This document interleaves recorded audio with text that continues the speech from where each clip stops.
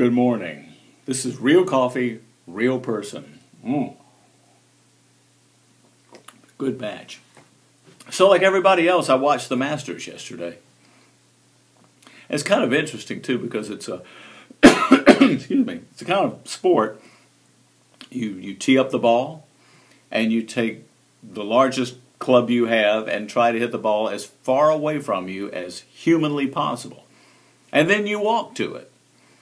That's the exercise part of golf, I think. But I think even Billy Payne was in the back going, no, no, no, no. But a lot of surprises. I think the people that everybody thought was going to win did not.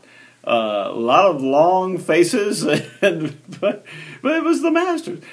But still, to me, the best part about the Masters is the sleep that you get, because there is nothing like you come home from church and you're eating your gruel and you have Jim Nance on and they're shooting for a par on this hole, and the next thing you know you're like,